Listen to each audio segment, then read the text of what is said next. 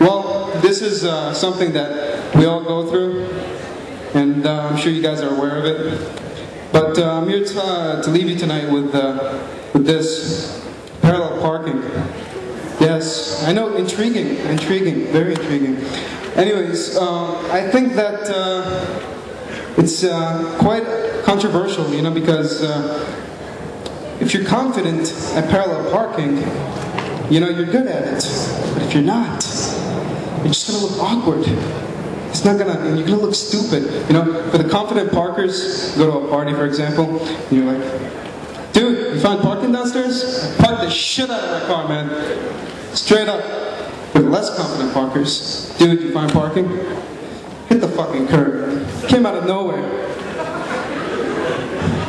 But I think it correlates to something else. I think it could be compared to making love. Yes, I know. For the first time, you're not good at it. But once you get there, you know, you start to like it. And you're like, yes, I'm doing this. This is awesome. You know? Yeah, but think about it. You know, you're going there. My friend told me, he's like, yeah, Hashem knows my true parallel parking power. I was like, dude, what? There's a power? Why am I whispering? Is it like Jedi powers? He's like, no, man. First you gotta take it from the front. I was like, whoa.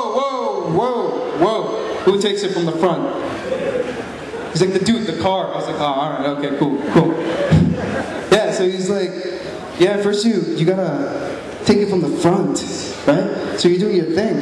Yeah. And then things are working out, so you gotta go to the left a little bit, you know? You're doing your thing to the left. And then you figure out, it's like, no, wait, what am I doing? A little bit to the right. Yeah, I gotta adjust it. No, hold on. I gotta go a little bit forward. Here we go. I got this. No, and then back. And then you look forward, and then back, and then forward, and then back, and then forward. And then you're adjusting it. And then one more time you rotate it. And then you pull the e-brake and go home. Oh! Thank you guys. That's my show. That's my time. I'm Hashem ElGarhy. Happy Mother's Day, Mom!